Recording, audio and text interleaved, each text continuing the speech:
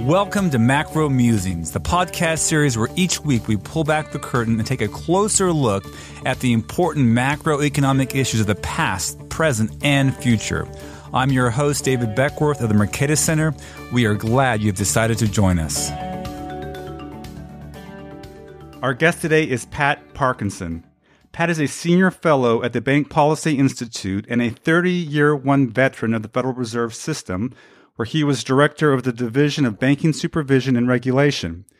During that time, he was also a member of the Basel Committee on Banking and advised Alan Greenspan, Bernanke, and Tim Geithner on financial market issues. Pat joins us today to discuss the Treasury market meltdown in March 2020 and what can be done moving forward to avoid this challenge from happening again. Pat, welcome to the show. Thank you. Glad to be here. Glad to have you on. Now, you have a great paper you've co-written with Nellie Liang at Brookings, and I'm excited to get into it. But before we do, I'd love to hear about your career. You've had quite the run there at the Federal Reserve System, worked with some prominent leaders of the Federal Reserve. So maybe share with us how you got into it and then some of your maybe highlights from that time there. Sure. Well, I joined the Fed way back in 1980 during the Volcker era, I think, and started out actually in the international division. I think a turning point for me really was in early 1988. I was named chief of the capital markets section in the research division. And around that time, we were still working to sort through the implications, the policy implications of the 1987 stock market crash. And that got me involved, number one, substantively in issues around the capital markets, mainly regulatory issues. And then also, because a lot of that work was conducted by the President's Working Group on Financial Markets, which was comprised of the chairman of the Fed, the secretary of the Treasury, and the chairman of the CFTC and SEC, I get involved in that set of issues. And in fact, was sort of the principal staff person supporting the chairman's participation, first Chairman Greenspan and then Chairman Bernanke, from, say, 1990 all the way to 2008. And so during that period, I dealt with a bunch of, I didn't, other than early in my career, have much to do at all with monetary policy. I had episodic involvement in banking regulation, but had a lot of involvement in other issues, like, for example, I think I was the board's derivatives expert for many, many years, and also spent a lot of time on clearing and settlement of securities and derivatives, where I think led the work of the G10 Committee on Payment and Settlement Systems for quite a few years, and in fact was the co-chair of the first central bank securities regulator task force that developed the standards for security settlement systems and derivatives clearinghouses. And that was something I did through much of my career. I should bring Tim Geithner into the story, I guess. I think I knew him a little bit when he was at Treasury back in the Rubin Treasury days, but he became president of the New York Fed, I'm guessing around 2003. That might not be exactly right. And one of the issues he really decided to tackle was OTC derivatives. And I was very glad about that because I was one of a small number of staff members who were pushing for a long time to strengthen the clearing and settlement infrastructure for the OTC derivatives market, but without much success. And I think the key thing that was lacking was some powerful figure to put the full energies and force of the Federal Reserve behind that, and Tim provided that. So I worked with him very closely in those years, say 2003 to 2007. Then along comes the financial crisis, and again, I interacted with him a good bit on that. I think probably my most important involvement was in developing some of the emergency liquidity facilities at that time. And the New York Fed and Tim really played a leading role in all that. I think in some sense, the board staff and even the governors were in a supporting role. I think one of the best judgments that Ben Bernanke showed was to say, gee, Tim really is good at this stuff, and the New York Fed have lots of expertise.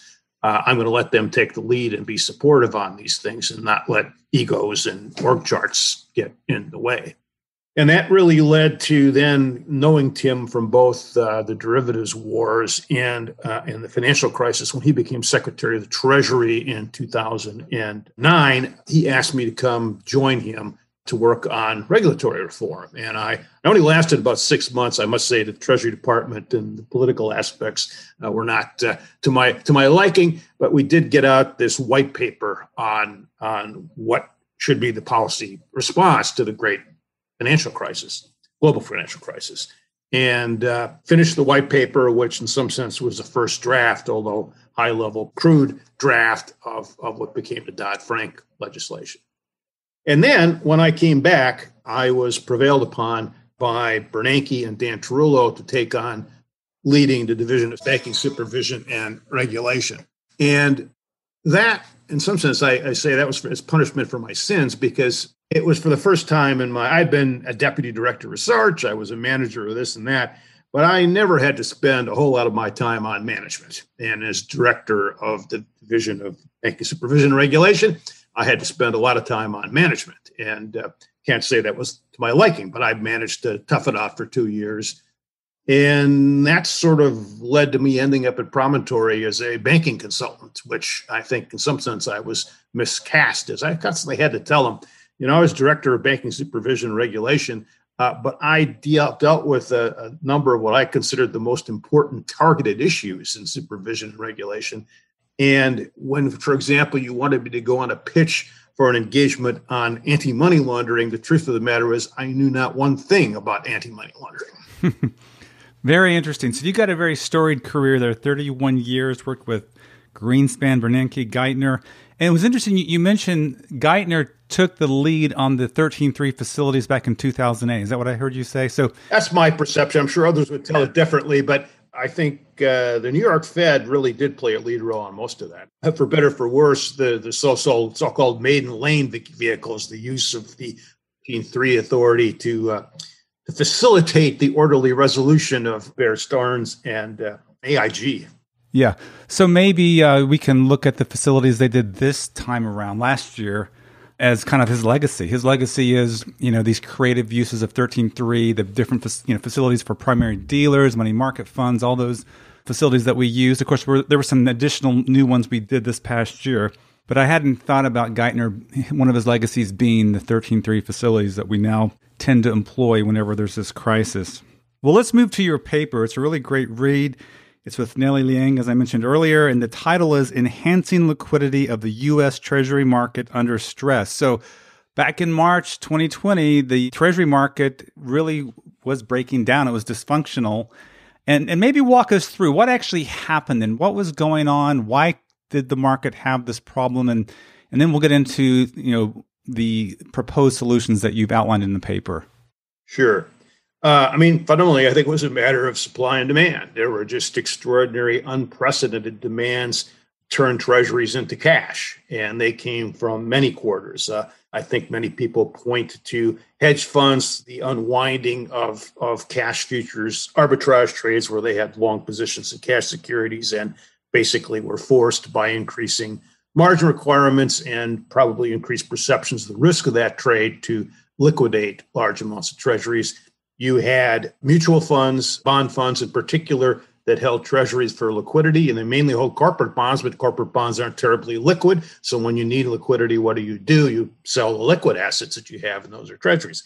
And I think some are tempted to say this was all a problem with the non-bank financial institution sector or the shadow banking sector. And certainly were problems there, and there are issues to be addressed. In fact, Nellie and I didn't focus on those in our paper, but I believe we noted that was not because we didn't think that limiting potential demands from that quarter was an important policy issue. It was simply that was getting so much attention elsewhere that we instead focused our attention on the supply side.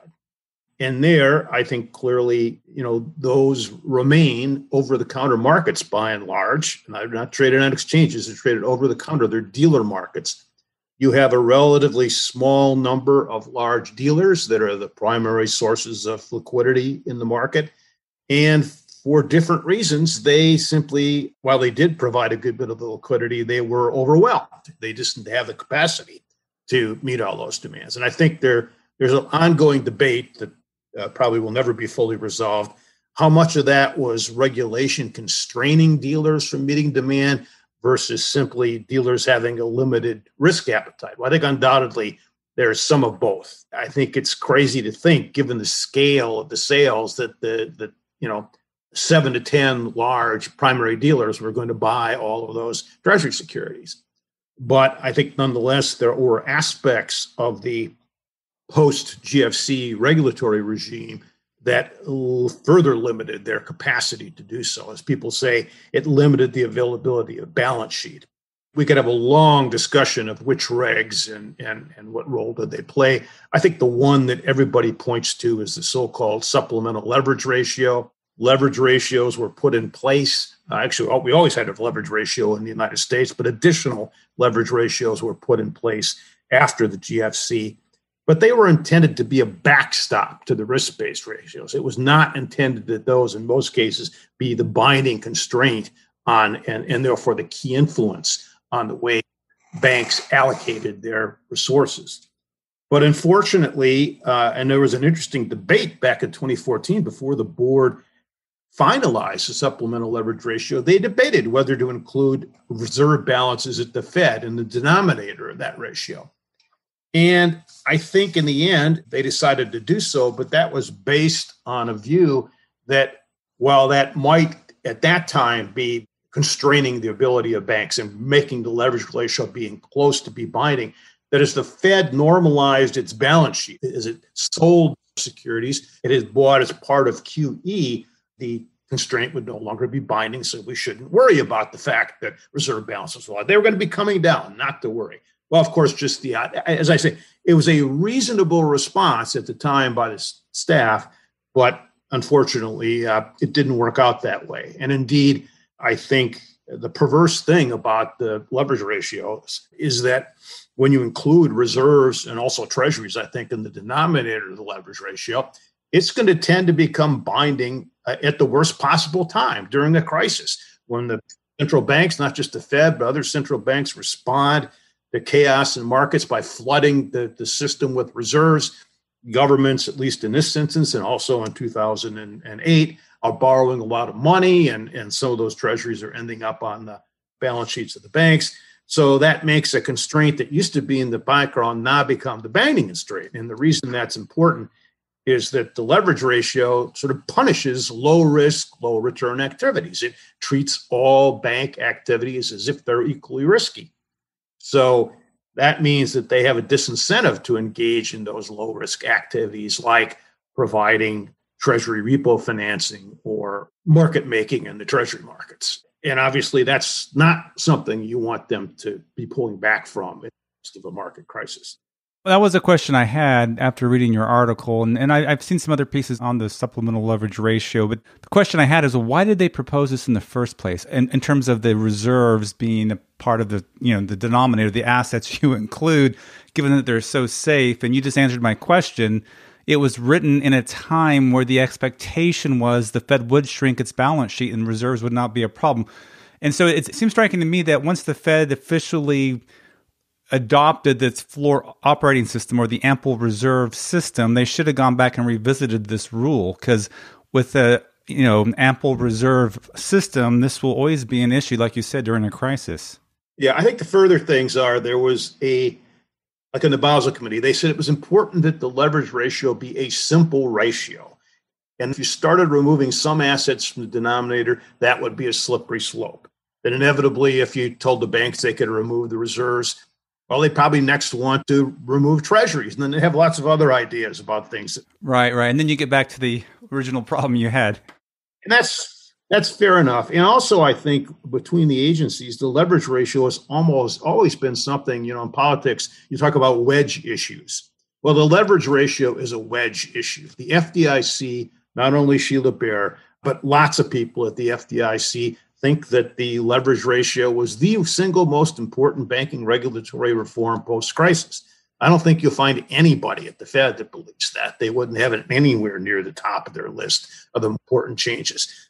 But it's sort of an interagency political issue for that reason. And then now, for reasons I don't fully understand, the progressives regard an erosion of the leverage ratio as the worst possible thing that could be done. I don't agree with that, but I think anybody making policy has to take that perspective into consideration. Yeah, well, let me go back for just a minute and just, again, talk about what happened in March. You provided a nice overview of it. But from an outsider's perspective watching this, it seemed surreal. I mean, the U.S. Treasury market, the mothership of financial markets was imploding, was not functioning. Now, I've learned since then, I've seen some of Ken Garbade's work, if I'm saying his name correct, from the New York Fed. He highlights this has happened before. So World War II, the Fed had to step in, the Treasury market almost collapsed, 1958, and then there's the Middle East concerns. And in the 1970s, when the U.S. troops were going into Cambodia, there were Treasury market problems. So it's not the first time this has happened, but maybe the first time in recent memory, definitely in my lifetime, it's happened. And it just seemed shocking. In February, we saw people rush out of equities, corporate bonds into the safe assets. But then comes March 9, they're racing out of treasuries into cash, which is just, it was, again, very jarring, very shocking. And I'm going to read just an excerpt from a Financial Times article, what it was like for Treasury market participants during this time. And this is an article by Colby Smith and Robin Wigglesworth, just the enormity of it and what it looked like from their perspective. And so I'm going to read here just a few paragraphs. It starts with, the wild price swings in March meant many investors struggled to offload even modest Treasury positions at sensible prices. Suddenly, broker screens were going intermittently blank and showing no pricing information for what is considered the world's risk-free rate. Deirdre Dunn, global co-head of rates at Citi, said it was the most dysfunctional Treasury market she has seen in her career, surpassing even the global financial crisis of 2008. Layer on top of that the practical complications of many traders working from home and the emotional stress of pandemic, and things were getting chaotic. Quote, this is Deirdre again, the intensity of everything at that time was remarkable, she says. They go on, it's a pretty interesting article, but it's just striking that you never would have imagined the mothership of financial markets. Now, I want to kind of step back, and I think it's pretty clear from your paper, but this is a plumbing issue, right? This isn't an issue of government solvency. I've heard a few people say that, but this is clearly a plumbing issue, and that's what your paper is about, how to fix the plumbing. Yes. I mean, this didn't happen because suddenly people thought the United States wouldn't be able to pay back its debts.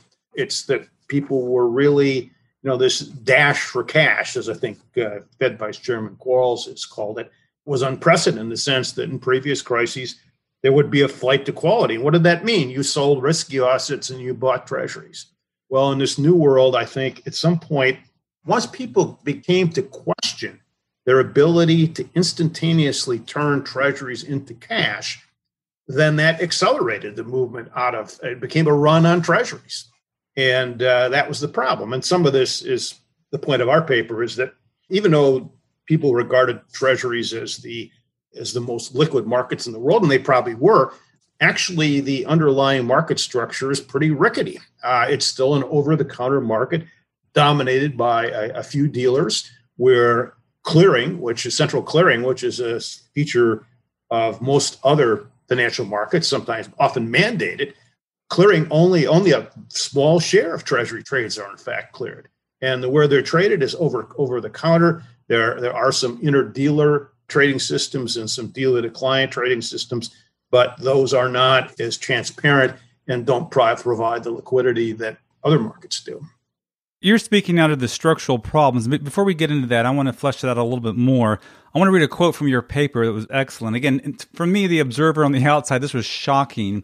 But you have this quote in this paper. I love it. It's a great line. And you say, although the evaporation in liquidity, especially in U.S. Treasury markets, came as a shock to both market participants and policymakers, in retrospect, it was unsurprising. You've touched on some of them, and we're going to dig a little bit deeper here. But we shouldn't have been surprised if we had really, lifted the hood on the engine, really got down and dirty, got some grease on our elbows, and really pulled apart the inner workings of the Treasury market. We would see there's some real structural problems. You have three, I believe, in your paper. Maybe there's more, but I'm going to start with the first one. And you just mentioned the expansion of the size of the market, that the growth itself is something that's really accelerated lately and puts a strain on the market. So talk about that. Well, I mean, obviously the Treasury market's been growing enormously, and the outlook is certainly for further enormous growth.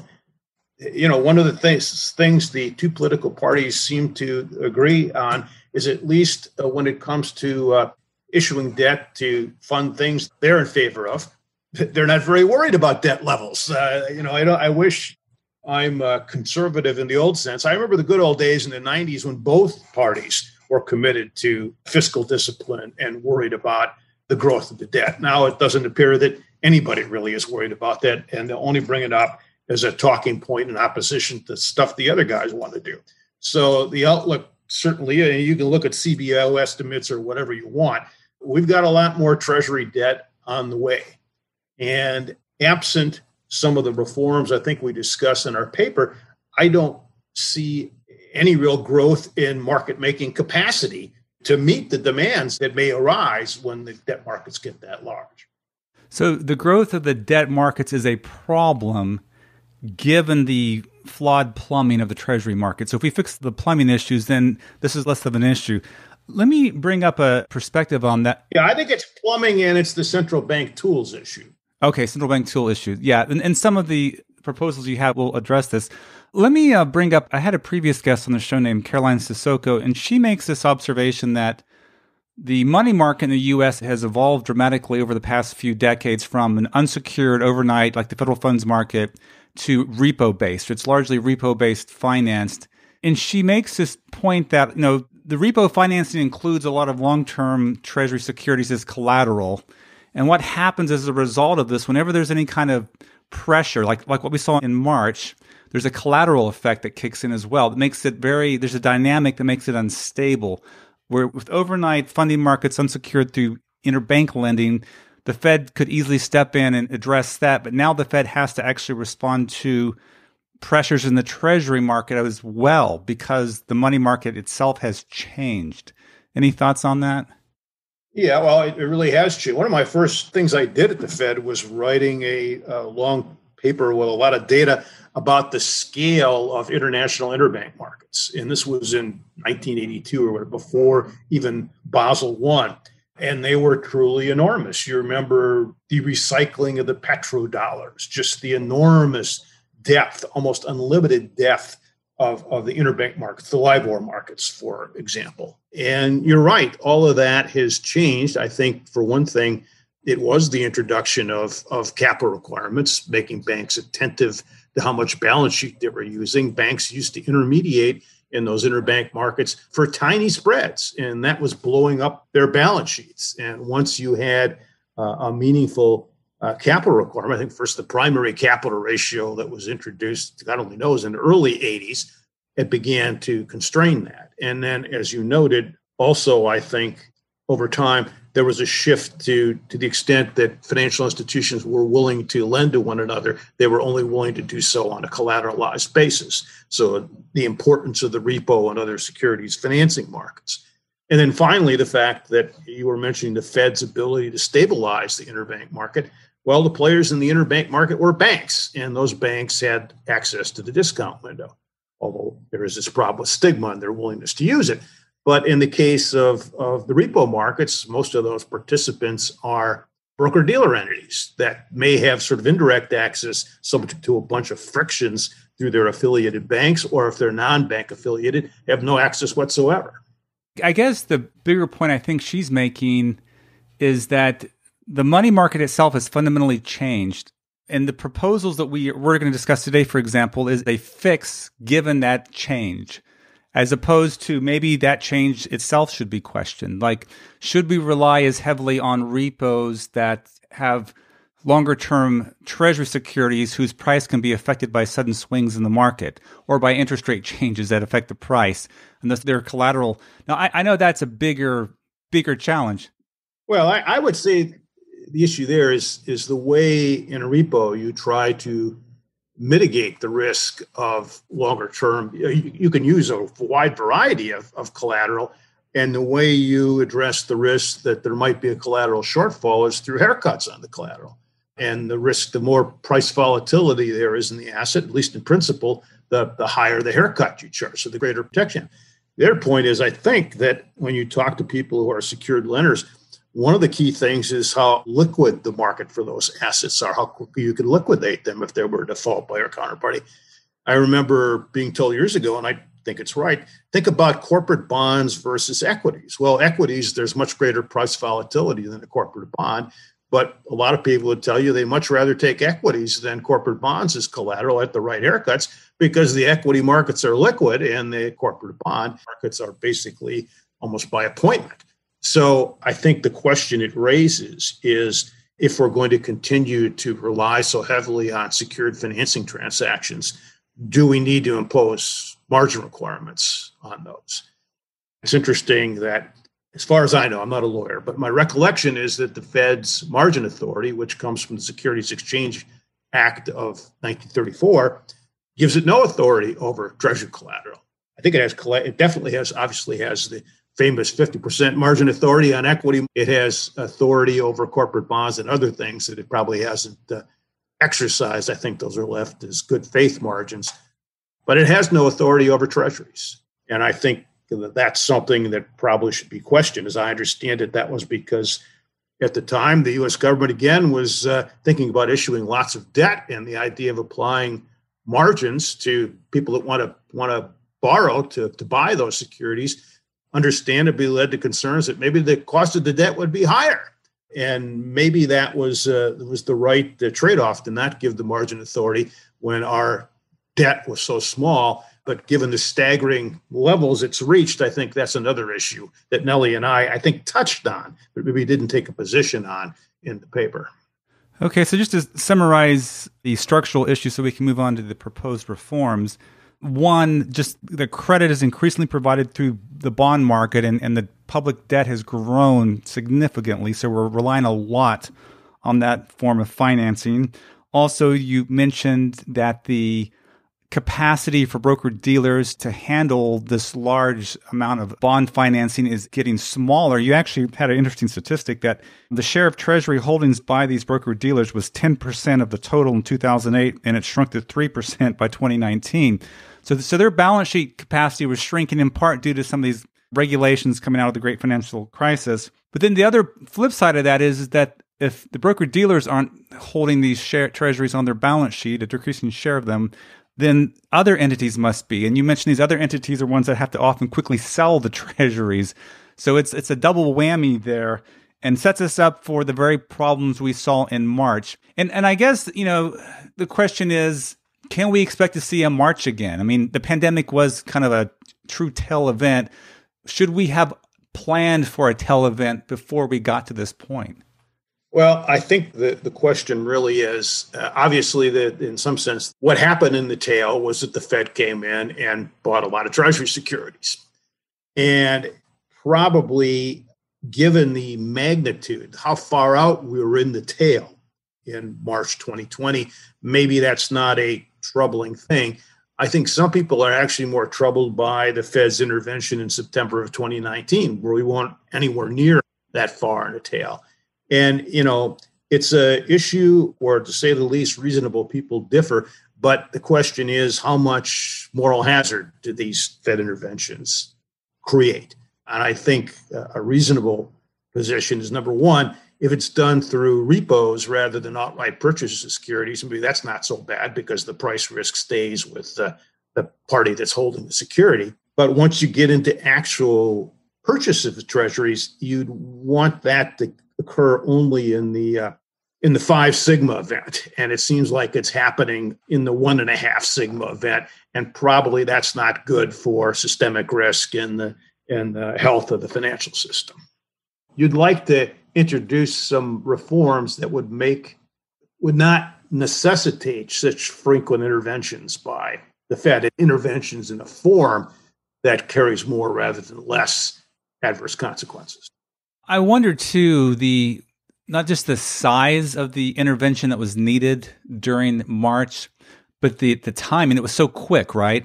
Where you think of like the QE programs in the previous time, 2008, 2009, they had time to go out and buy up securities. I mean, 2008 was a little bit different. Markets were crashing then too, but they had more time to operate. This was such a quick and sudden rush for cash, right? It wasn't like over multiple weeks and months. It had to be addressed quickly. And so really the challenge here, if we're going to have a solution that doesn't require the Federal Reserve sitting in, is having a system robust enough to handle the volume so quickly.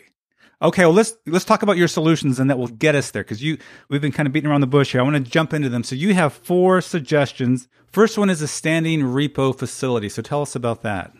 Okay. Well, a standing repo facility, I think in the paper we argue in some sense the discount window was no longer fit for purpose in a financial system, and so much of the credit needs of the economy are being met through the bond markets rather than through bank loans. We want to make sure that the people that are actually making markets and providing liquidity to the Treasury market don't have to worry about their funding needs. And the other thing about a standing facility, there are some difficult issues that I won't deny about who gets access to that facility and how to price that facility. But abstracting away from all difficulties, the notion is that it would be an automatic stabilizer. That when, say, repo rates jumped up, that the Fed would stand ready to make repo loans at a spread to what was the normal market rate. And when it got above that threshold, they would just automatically be providing the funding that was needed and therefore capping what happens to the repo rate. And of course, repo rates and the repo markets are central to the functioning of the Treasury markets. If you're a market maker or anybody contemplating purchasing a Treasury and doing so on credit, well, you're not going to purchase the security unless you're certain you have access to the credit. And ultimately, the only entity that has unlimited capacity to meet demands for credit is the Fed. So the concern here is it might create moral hazard. But if you look around, like at the ECB, they have a huge counterparty list compared to what the Fed has, a short list of primary dealers. Like the ECB, other central banks, they use standing repo facilities, and they have a large list of counterparties. I guess in my mind, and you talked about maybe limiting it to Treasury securities or agencies, but why not allow other assets as long as it's properly priced and their haircuts included, and make it accessible to more counterparties, not just the primary dealers or broker-dealer crowd? Right. Well, I think we suggested it be extended to all broker-dealers who were able to meet or willing to meet certain prudential standards by the Fed, not just primary dealers. I don't understand why we limit access to things to the primary dealers. You'll have to ask the New York Fed to get an answer to that question. But what you're saying is what I think is it's interesting. We, I think, expected that our proposal to open it up to this wide range of broker-dealers subject to Fed supervision, that most of the opposition would be from people screaming, well, that's too much moral hazard. In fact, we're getting much more of the other point of view that you just expressed. Well, it's Treasury collateral. What's the risk to the Fed? Why don't we open it up to everybody and anybody? And I think the answer I would give is that if you did that, there'd be a lot more leverage in the financial system. I mean, people would be willing to take Treasury cash futures basis trade. If I didn't have to worry about my ability to roll over my repo financing of the cash Treasury position, that would be eliminating one important limit on my appetite for taking on that trade. And more generally, I think, these relative value trades in which Treasuries are the safe leg and something more risky is the other leg, you'd probably be giving a lot more energy to the so-called carry trade. But a perspective that I've heard since Nellie and I wrote the paper, which I think is one that I want to think a lot more about, maybe a better answer, is you don't need to impose a full panoply of prudential regulations on folks that have access to the standing repo facility. You just have to make sure that when they take those funds that extend credit to others or use the credit to take their own positions, that there's not excessive leverage. And the way you limit the excessive leverage would be through a margin regime. So it comes back to the issue we were discussing earlier. If you empowered the Fed or the SEC or whomever to limit the amount you could borrow against Treasury securities, wouldn't that address your issues about leverage in the system? Now, again, it'll be a tricky business of figuring out what the right haircuts or what margin requirements would be for Treasury securities, but that seems like a small problem in regulatory policy compared to some of the others we're discussing. So, I'm warming to the idea that it should be broader and that the essential regulatory measure needed to avoid the creation of that facility, greatly increasing leverage and systemic risk in the financial system, is authority and effective use of that authority to set margins on, not only obviously be margins set on the loans that the Fed makes to the entities that access the facility, but then on the other side, limits on the leverage that those entities apply to their clients. So this seems like a very promising idea, and I know it's been discussed before. We've had David Andolfalto and Jane Eyrig on. Well, David Andolfalto was on, but they proposed a standing repo facility some time ago. I know the board was discussing it, or the FOMC was discussing it. Do you have any sense of where this idea stands at the Fed or policymakers? Any interest or appetite for it? I don't know. I wish I could tell you they're about to embrace it. I sense there still is discomfort. The other thing, most of these, remember, Nellie and I are trying to increase the supply of liquidity to the Treasury markets. I think most of the earlier discussions of a standing repo facility, that may have been a secondary aim. I don't know, but the primary aim was to cap the repo rate. Yeah, and I think some of the early proposals also were dealing with how to get reserves off bank balance sheets too, where yours is more the Treasury market. And I want to be clear to listeners as you read this paper that this standing repo facility here that Pat's talking about is just one of several. And you and Nellie want to see all of them together, not any one by themselves, because as you just mentioned, by itself, there might be some moral hazard issues. So you'd want some other, something else to address that. All right, so that's our standing repo facility, first one. Let's move on to your second suggestion, and that is expanded central clearing. And you draw on Daryl Duffy's proposal. So walk us through that. Right. We draw on Daryl's study. Even Daryl just said it should be studied. I don't think is forward-leaning, any more forward-leaning than we were. Well, maybe first a bit of background information. We have central clearing of treasuries in the United States. We've had it since 1989 through the Fixed Income Clearing Corporation, which is a sub of the Depository Trust and Clearing Corporation, which is basically the primary provider of clearing and settlement facilities to the equity and bond markets. But actually today, only a very small share of total trades and treasuries are cleared through through FIC, I'll call it, the Fixed Income Clearing Corporation. And in fact, that share has declined in recent years. It was never a huge share because the clearing of trades was always limited to the so-called interdealer market. And back in the day, at least, I think the dealer to client market was 50% of the total treasury market, and none of that had been cleared. And I think that's one of the big nuts to crack, is how to get clearing to the dealer to client market. With regard to interdealer clearing, the amount of clearing as a share of trades greatly declined because the interdealer market, that's now a misnomer. It used to be that the participants on those trading platforms were limited to dealers.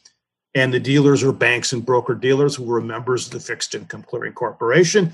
And as a matter of practice, if they traded one another, it was submitted to FIC for clearing.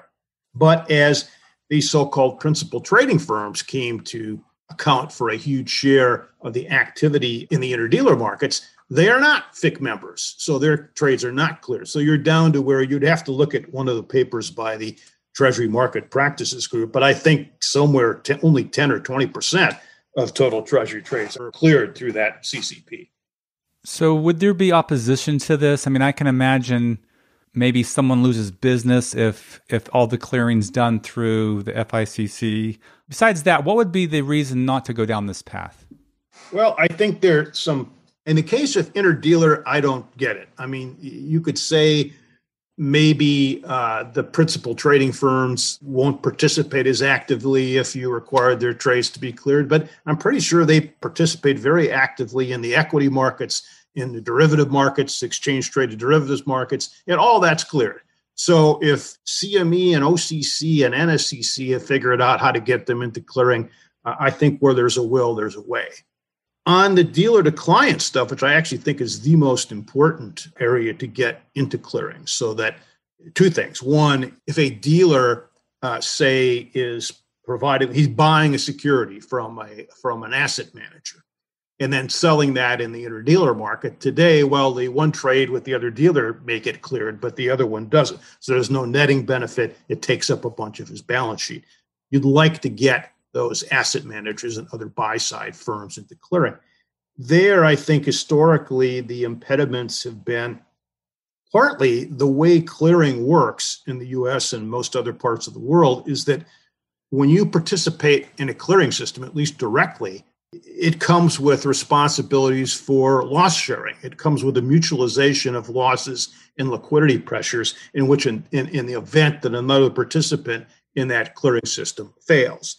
And in the case of buy-side firms, in some cases, their regulatory system prohibits them from participating in such loss sharing. And in others, they simply ask themselves, well, do I really want to be on the hook to contribute to, covering the losses from failure of one of these gargantuan dealers who are the major participants? And they say no. So I think you need to figure out a way around that. There is a product that FIC has developed called sponsored clearing, which is playing a pretty big role in the overnight Treasury repo market currently. That basically you get a member of FIC, usually a custodian bank currently, to sponsor these buy-side firms. What does that mean? Two things. It means that they take on the responsibilities to, if someone else defaults, to contribute to covering losses and liquidity pressures on behalf of that buy-side client. And then secondly, from the point of view of the FIC, if the buy-side client or a hedge fund were to default, they provide a guarantee that they'll make up for any losses that FIC might incur as a result of one of these sponsored members failing. And that has been pretty successful in the dealer-to-client space. I had some concern that it might be concentrating a lot of activity in the custodian banks. But actually just maybe yesterday or earlier this week, the New York Fed released a paper that said, at least in the case of overnight repo market for treasuries, in fact, sponsored clearing has decreased concentration. That seems counterintuitive to me, but maybe that's because probably the biggest custodians are Bank of New York and State Street, and they were not among the largest dealers. They're not primary dealers. So it may be that their greater share is coming at expense at some even larger participants, and that's why measures of concentration aren't increasing. But I think there are a bunch of issues around client clearing. Is sponsored clearing the path forward? If it isn't, what is? And if it is, how do you address certain concerns about concentration and access, et cetera, et cetera? But again, I think those are questions that, again, if there's a will, there's a way. We can sort through those issues. And I don't have any sympathy for the interdealer markets. I just wouldn't put up with that. So with the previous proposal, standing repo facility, I think it's pretty clear how that would address the problem. You would, reduce the fear, the desire to liquidate your treasuries quickly because there's a standing repo facility there, might open up some balance sheet space. How does central clearing address the problems we had in March 2020? I'd say three things. One, because it does affect netting of purchases and sales, it means that it takes up little or no balance sheet space for the existing dealers. So it increases their capacity to intermediate. I also think particularly, second thing, if central clearing led the way to all-to-all or peer-to-peer trading systems, I think that, number one, smaller dealers would be better able to compete with the larger dealers, so it would become less concentrated and they might allocate more capital to supplement the capital they're currently allocating. And indeed, in some sense, you obviate dealer intermediation. If one mutual fund can sell a treasury security to a pension fund with the intermediation being done with FIC and no need for them to be transacting with the dealer, then obviously that doesn't require any dealer balance. The rub would be typically those have to be cleared, and typically you've got a clearing firm intermediating between them, and it'll take up some of its balance sheet. Okay, so you increase balance sheet capacity in a major way if you have more central clearing. Yes. Okay, and that was a big deal in March 2020. Okay, so we have the standing repo facility, we have increased use of central clearing, and your third proposal is some changes to bank holding company regulations. You've touched on them already, but it deals, I think, primarily with the supplemental leverage ratio, but you have a few others that you suggest. But again, walk us through the supplemental leverage ratio and why it can make a big difference in any future crisis like March 2020. Well, I think two things. One, it's intended to be a backstop measure, as I think we discussed this earlier. But what happens in a crisis is the Fed floods the system with reserves. The Treasury tends to be issuing a lot of debt, which leads to Treasuries piling up on the balance sheets of dealer banks. So for both those reasons, the denominator of the leverage ratio balloons, and the leverage ratio, not the risk-based ratios, become the binding constraint. And because the risk-based ratios treat basically all assets as equally risky, including reserves held at the Fed, that discourages banks from engaging in low-risk activities like providing repo financing or acting as a market maker in the Treasury markets. So you're discouraging them from doing what you need them to do at the very moment when you most need them to do it. Another way of saying that is the supplemental leverage ratio, when it has reserves included in the denominator, is pro-cyclical. It's a pro-cyclical regulation during crisis. It makes things worse, which is not the intention. The other point, though, you brought out earlier was just the fact that the rule was designed with the intention of the stock of reserves declining over time. And just, since this crisis started, you bring this out in the paper, we started out about 1.7 trillion, early last year, and now we're up past 3 trillion, 3.1 trillion last I checked in reserves. So this is going to be... And wise heads think it's going to north of 5 trillion, I understand. Yeah, so this is going to be not just a cyclical issue, but a structural long-term one, something that has to be addressed, I imagine. And again, if the context of designing this rule was the vision of shrinking the Fed's balance sheet, and now for the foreseeable future it's going to be large and larger, it seems like this rule needs a revisit on a permanent basis, not just the temporary one we've received. Right. Well, they're going to need to revisit because the temporary exclusion of reserves and treasuries from the denominator, the supplemental leverage ratio at the holding company level, which was done by the Fed, that temporary exclusion expires at the end of March. So they have less than a month to figure this out, and probably shouldn't have people on pins and needles as the date approaches. So they actually have less time. And, there are various ways you could address this issue. One would be to make particularly the exclusion of reserves permanent. I think other people think another way would simply be to recalibrate, particularly the so-called enhanced supplemental leverage ratio, to lower the required ratio and, again, make it be unlikely to be a binding constraint even when reserves are growing. In any event, one thing about that, I think you mentioned the pro-cyclical element. One of the remarkable things is that the Bank of England turned out to be prescient in this regard. In that I won't get the timing right, but several years ago, they departed from what then was the Basel Agreement and decided to exclude balances held at the Bank of England from the leverage ratio. And to avoid the charge that they were watering down the international standards, they then recalibrated the minimum requirement. Minimum requirement internationally is 3. They recalibrated it, I think it was to 3.25. And the logic was, if you looked at least at the UK banking system as a whole, reserves included 3%, reserves excluded 3.25, required about the same amount of capital in aggregate in the banking system. And then the Basel system subsequently defended that as a temporary. I think even the Bank of England regarded that as a temporary measure, but it's been temporary for a long time. The Basel Committee said, yes, you could do that as a temporary measure in a jurisdiction, but you had to do this adjustment of the minimum upward.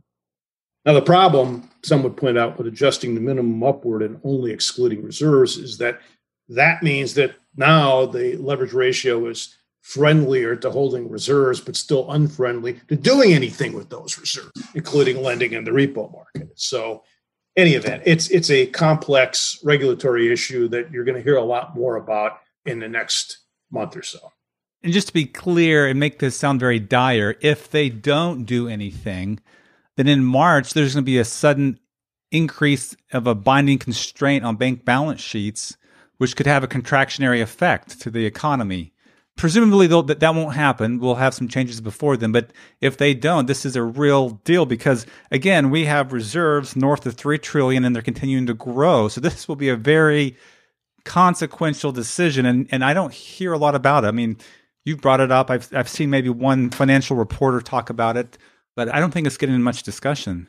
Well, it gets a lot of discussion behind the scenes. Okay. I guess I'm not running in the right circles there, Pat. I need to, right. I need to run in your circles more. Okay. Yeah. One question I had on this section. So you and Nellie suggested that in making this permanent change, you remove reserves from the denominator. Totally agree. Makes a lot of sense. But leave treasuries. And I understand your reasoning. The reasoning is that they still are subject to interest rate risk. We were just talking about that earlier in the show. But let me just play devil's advocate here. Your proposal is a package, right? So you're going to have a standing repo facility as well as making this change to the supplemental leverage ratio. So if you have a standing repo facility, is there really any interest rate risk to the Treasury? Because you can always run to the standing repo facility, convert it into cash if you had to at a fixed rate. I mean, would that minimize your concern or not? So you're saying with a standing repo facility, they could always hold the Treasury security to maturity. But I'm not sure we want a system in which, again, historically, at least the way you would view an emergency liquidity facility, whether it's the discount window or the standing repo facility, this is supposed to be short-term usage to get you through a crisis. It's not a facility you would want to use and just keep rolling over those repos for, say, 30 years so that you could convince yourself there was no risk. So I don't think regulators or central banks are likely to look at it that way. One of the main reasons that you have a leverage ratio when people look at the risk-based approaches and see deficiencies in them, one of the deficiencies they see is that under the RWA approach, the risk weight attached to a government security is zero. And that's actually true whether it's the United States or whether it's not to pick on those poor folks, but say Greece. So there's a real problem, I think, with excluding. I don't think you're ever going to get international agreement where we're going to exclude government securities from the leverage ratio. So your last reform, just to recap, we have standing repo facility, increased central clearing, and then tweaking the supplemental leverage ratio to exclude reserves from the denominator of it. Your last proposed reform is increased data collection. So what do you want to see done there? Two things. I think there's a question of what's collected by the regulators and then the question of what's publicly disseminated. Let's first tackle what's collected. That is one area where they've made some progress over the last few years. In particular, the self-regulator for the securities industry, FINRA, has begun collecting data on transactions in treasuries between FINRA members, basically between broker-dealers.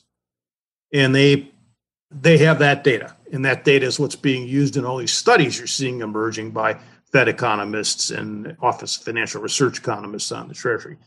I think where that has sort of fallen short is I don't think it includes repos. There is a separate data collection where they're getting lots of information about cleared repos from the Fixed Income Clearing Corporation. But I don't think even with respect to broker-dealers, it's comprehensive.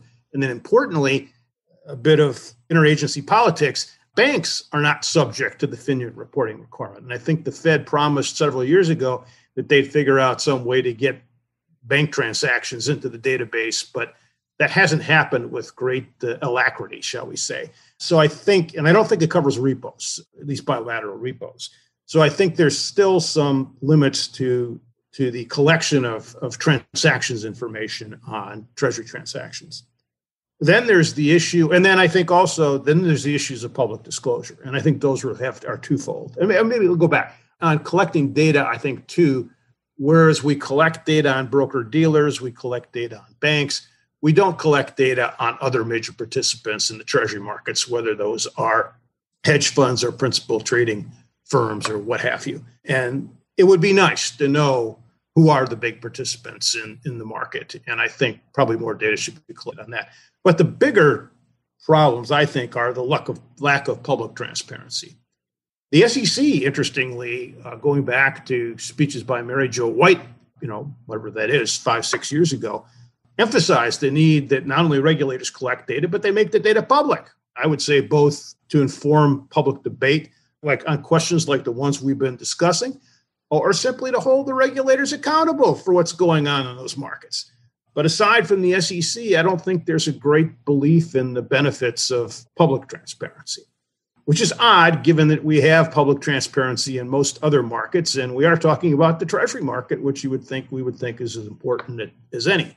It may again, reflect this view that Treasury securities are risk-free, going back, although this would forget about Salomon Brothers, that markets can't be manipulated, et cetera, et cetera, et cetera. But I think it's past time to start making that data public. And the other thing I would say is I'm always astounded with banks or bank holding companies. You can go to the internet and find most of the regulatory reports, at least the quarterly major reports of every bank and bank holding company. The SEC publishes nothing whatsoever on, and I've been complaining about this since at least the year 2000 when I was at the Fed, that they don't publish anything about the balance sheets of broker-dealers. And I don't understand that. What's so different about broker-dealers that people can know everything about what a bank's portfolio is and what its liability structure is and nothing about broker-dealers? So I think that should change.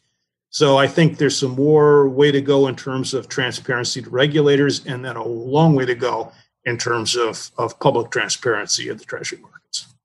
So this could be done possibly through the Office of Financial Research as well as the SEC. Those would be the two agencies that would get that information out. Well, in terms of broker-dealer balance sheets, I don't know whether maybe the SEC has promised that they won't make it public. I don't know why they'd make such a promise, but they're the ones that could make it public, I think. Yeah. And in terms of the other data, again, it's being collected by FINRA. I'm pretty sure if the SEC and the Fed said that they thought that FINRA should make that data public, they'd make it public. So FINRA has it already. Okay. Yeah. All right. Well, with that, our time is up. Our guest today has been Pat Parkinson. Pat, thank you so much for coming on the show to discuss your reforms for the Treasury market. All right. Enjoyed it. Macro Musings is produced by the Mercatus Center at George Mason University. If you haven't already, please subscribe via iTunes or your favorite podcast app. And while you're there, please consider rating us and leaving a review. This helps other thoughtful people like you find the podcast. Thanks for listening.